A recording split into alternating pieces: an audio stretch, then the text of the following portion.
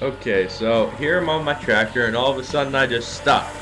And that explains Newton's first law: an object in motion wants to stay in motion. And the water ball went flying. And here's the counterpart. An object at rest wants to stay at rest. I do a wheelie and it goes flying. Here is Newton's second law of motion, which is acceleration.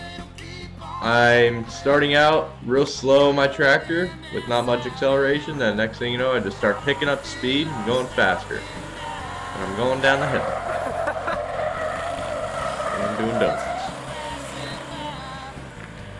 On to Newton's third law. For every action there's an equal or opposite reaction. And here I am shooting my 12 gauge shotgun. And the reaction is me pulling that trigger and the gun going off. And the opposite reaction is pushing into my shoulder real hard. So that is the 3 laws of Newton's motion, and this is just me doing donuts in the cret, so enjoy the video.